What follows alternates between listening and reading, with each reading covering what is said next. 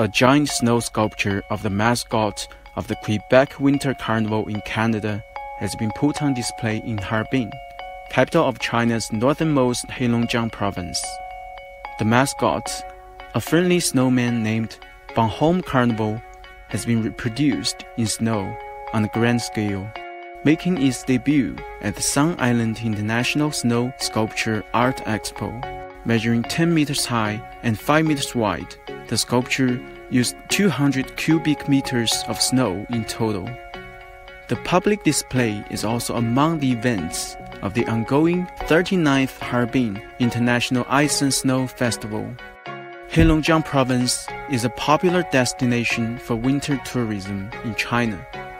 The provincial capital Harbin has gained international attention for its Ice and Snow Festival, which features massive, elaborate ice sculptures, competitions, and winter sports.